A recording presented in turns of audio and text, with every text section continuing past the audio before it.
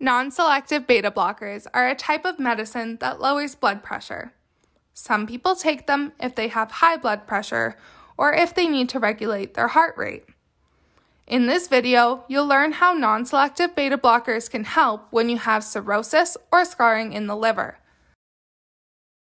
In a healthy liver, blood flows in through the portal vein like water from a hose into a sponge.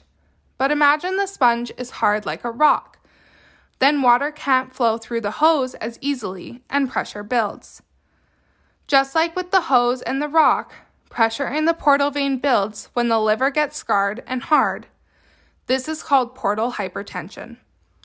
When the pressure gets too high, it can back up and make the veins swell around your stomach and esophagus. These swollen veins are called varices, and if they swell too much, they break open and bleed. That's called variceal bleeding. Non-selective beta blockers work by slowing down your heart rate. This slows down the blood flowing through your portal vein and lowers the pressure inside of it. So, non-selective beta blockers help prevent variceal bleeding. They can also help lower the chance of other problems caused by cirrhosis. It's important to notice how you're feeling and know about the side effects when you take non-selective beta blockers. Low blood pressure and heart rate can make you feel dizzy or lightheaded, and this can lead to falls. When you're lying down or sitting, get up slowly and take a minute before you begin walking.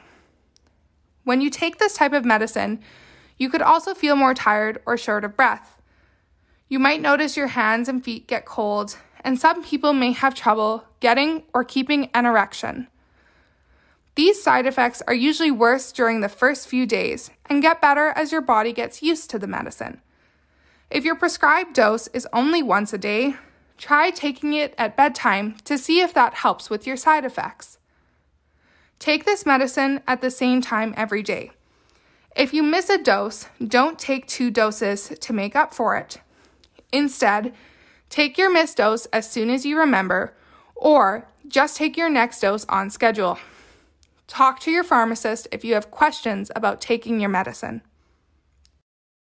Check your blood pressure and heart rate 2 or 3 times a week after you've been resting for 5 minutes or longer. Keep track of the readings in a notebook or smartphone app and review them with your healthcare team.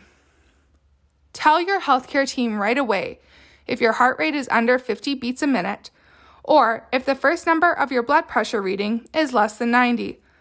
Also tell them if you're really dizzy, short of breath, or concerned about any medication side effects. Remember, your healthcare team is here to support you. Reach out to them if you have questions. To learn more, visit cirrhosiscare.ca or MyHealth.Alberta.ca.